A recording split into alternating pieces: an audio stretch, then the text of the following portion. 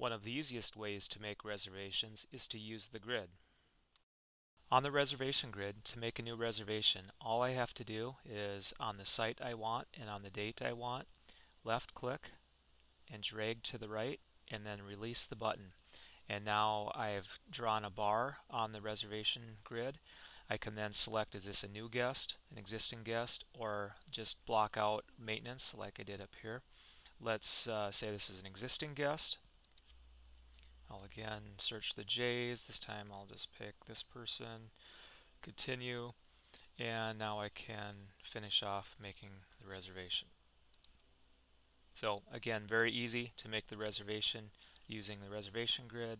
Now you can see this person is on the grid.